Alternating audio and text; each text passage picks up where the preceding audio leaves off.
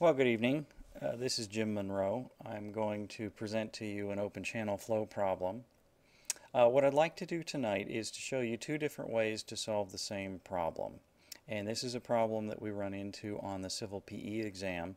The distinguishing characteristic about the two different methods is the time it takes to execute them. So what I'm going to start out with is sort of the plain vanilla method that you see in textbooks. You also see it in PE review materials from various authors and publishers. So let me just show you that quickly here. So we have, for our givens, we have a concrete line trapezoidal open channel, and they tell us that this thing has a longitudinal slope of 0.34%. Now, in all of our equations, regardless of approach, when we talk about percents, we have to add on the double zero. So the slope here is really 0.0034 when they tell us it is 0.34%. The base width of the thing is 1.5 meters, that's right here. The side slopes of the thing is 2.1, that's right here, 2 horizontal to 1 vertical. And the channel is designed to convey peak discharge, meaning a Q, or mass flow rate, of 15 cubic meters per second. And then they give us a Manning's N that corresponds to the concrete lined up here at 0.015. They want us to find the depth of flow. The depth of flow is this dimension here, the y. So the way typically you're asked to do this is we would use Manning's equation. Now, what's the problem with Manning's equation? There really is not a problem with Manning's equation, except that if you look at it, we have nested parameters. The cross-sectional area term, for example, is also inside the hydraulic radius term. It's nested inside of it. So this is kind of a hassle when you try to compute this thing, when you try to run it out. For most problems, it becomes indeterminate. And that's the case that we have here. So if I poke into Manning's equation everything that we know and keep the format on it, we wind up with this equation, A, cross-sectional area, times the hydraulic radius to the 2/3 is equal to 3.86. Now, I noticed looking at the geometry of the cross-section that the cross-sectional area is this, the wetted perimeter is this, and the hydraulic radius, of course, is the cross-sectional area divided by the wetted perimeter. So how would I go ahead and figure out what the depth is using this governing equation of A, r to the 2/3 is equal to 3.86? Well, because it has nested parameters, because it is indeterminate, that's what I have down here, indeterminate, we have to run this thing out using a trial and error method. So what I do is I set up my governing equation right down here, and I pull it apart. In my worksheet, I put together a trial depth, put together a cross-sectional area that would result from that depth, a wetted perimeter that would result from that depth, and of course a hydraulic radius that would result from that depth. So running that out for a depth of 1 meter, I get 2.54, and this of course is low when I compare it to the 3.86. Then if I use a 1.3, I wind up overshooting the 3.86 because I get a 4.31. And then if I drop back down to a 1.2, I get something on the other side of 3.86.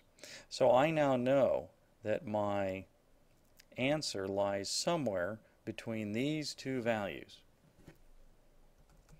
And in fact, if I move down the page just a little bit here, you'll notice that if you continue to refine these values up here between these two values, that you will come up with a 1.24 meter depth.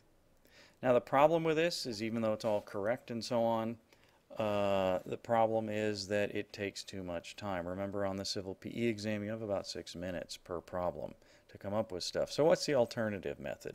Well, let me show you that.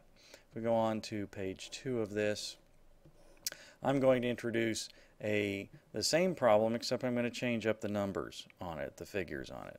So here, what we have is a bottom width of 10 feet. We have side slopes of 2 to 1. We have a Manning's N that's commensurate with what we had before. We have a channel slope that's much flatter than the earlier version, and we have a flow rate 2500 CFS. So this particular problem is the same geometry, the same everything, except the units are now customary instead of metric, and the dimensions are different. We need to find the depth of flow in the channel just like we did before, so that doesn't bother anybody. So what's the best way to do this particular problem? Well, what I'm going to do is use something called the Handbook of Hydraulics, and it's written by King and Bratter. So the term that we use for this in the field is called King's Handbook of Hydraulics. King's Handbook of Hydraulics. Now, King and Bratter were two Stanford University professors. Their first edition of this Handbook of Hydraulics came out 100 years ago, the year 1913. In that, they were expressing and displaying the particulars of hydraulics as we knew them then. Subsequent editions of their book, of their Handbook of Hydraulics, included research that they had completed. And these books, this Handbook of Hydraulics, the editions continued over their lifetime and beyond. There are actually people living now who edit this book, even though the original authors have long since passed. Well, what these guys did is something rather unique. They came up with the Manning's equation, but you'll notice that it looks a little bit different. They actually took some of the parameters in Manning's equation and jammed them into a particular coefficient that they created called conveyance, K. Now, as you can imagine, you can take different parameters in Manning's and jam them into K conveyance. And so you wind up with a few different versions of King's equations, they're called. Okay? So this is Manning's with different elements or parameters jammed into the K value called conveyance. And then they generated, these two men, they generated numerical tables that took the indeterminacy out of this equation. So what I do is I go to these tables and I find the form of the equation that is basically Manning's removed around by King and Bratter, and I find the version of them that suits my givens. In other words, I want to find the version where I know everything. And if you look at this version here where I have lowercase b, which is bottom width, I have s, which is slope in the dimension of flow, I have the Manning's N there, I have the Q. I know everything here but K. And so what I do is I populate that equation down here. Whoops. I populate that equation down here best I can, and you'll notice the only thing I don't know is K, and so I find what K is. And you say, well, what do I need to know K for?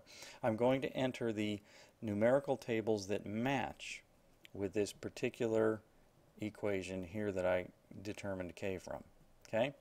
So, doing so, here is my King's table. Now, this is one sheet out of a set of tables.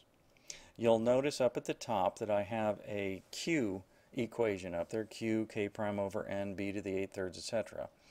This particular equation changes on each page of the King's Handbook, where these numerical tables are run out for different values of K. You'll also notice on this particular thing that we have a D over B ratio. D is depth. We want that in this problem. That's what we're trying to find. B is the bottom width that was given to us. And then we also have these side slopes over here, which is these numbers right here. The side slopes were given to us. They were given to us as a 2-to-1. So what I did is I took this particular table and I highlighted the 2-to-1 side slopes of the channel. I then just now calculated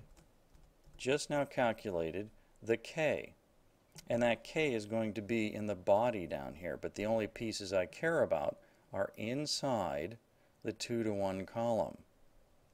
So what I'm looking for then is where do they intersect, and remember, I don't know if you do, but remember that in our problem here I found that our K value was about 5.8 5.7 there, if I can get my stuff to work here. Sorry about that. 5.7.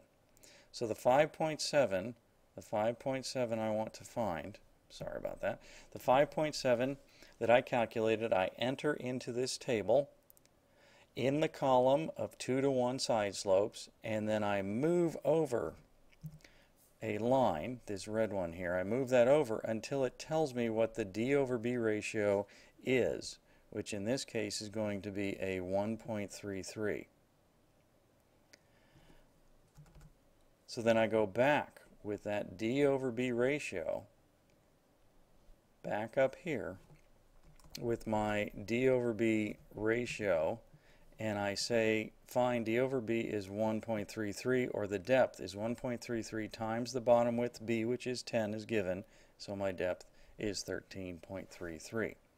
So you'll notice at this point then that I have just taken a problem that takes a long time because of trial and error trying to figure out the numbers, and I've come up with a value very quickly, simply with no trial and error, no screwing around on it, simply because these authors, King and Bratter, came up with a job aid that removed the indeterminacy from the problem.